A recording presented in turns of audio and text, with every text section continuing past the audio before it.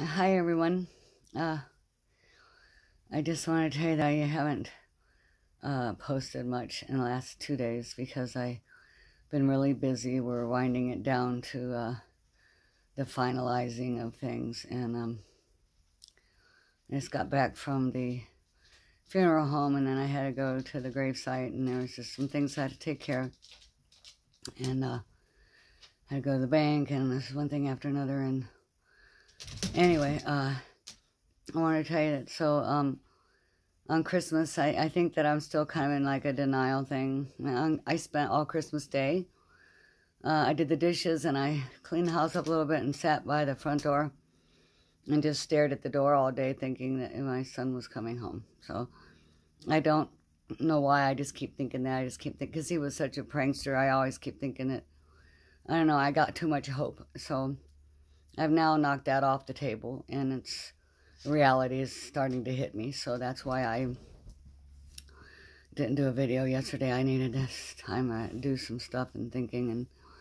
But I know that yesterday, or Christmas Day, at the end of Christmas Day, I asked, I was saying, God, I need a sign. I mean, I just would like a sign from you, my son. I'm always finding little notes. I did find a note yesterday. I'll talk about that later, but tomorrow, whenever. I just kept asking on Christmas Day that, am I missing something? Is this really real? Did you really leave me? I'm really going to miss you and whatever. So then I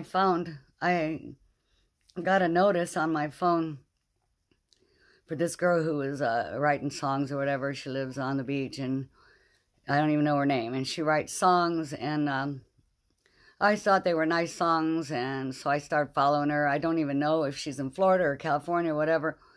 But there was a notification that popped up on my phone on Thanksgiving or on Christmas Day evening, and it said that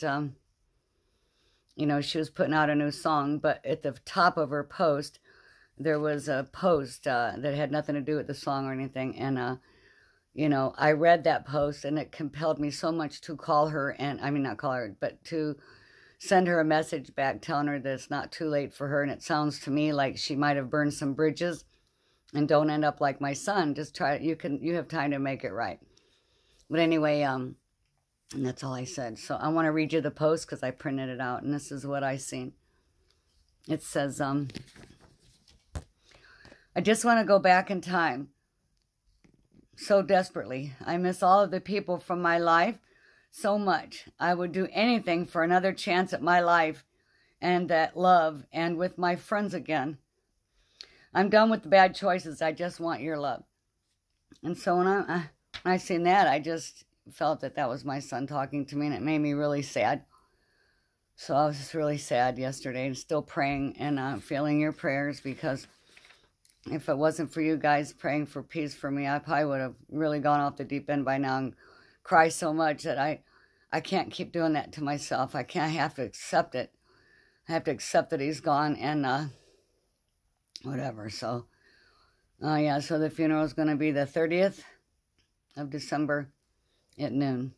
And I'm just telling you guys that. I know y'all don't even live around here, but anyway, I don't know, that's it for today. I just got home.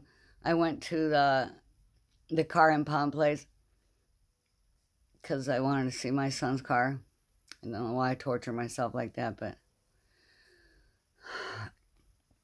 and I'm going to tell you what I seen, but but anyway, I just, yeah, okay, we'll talk soon. Hang in there with me.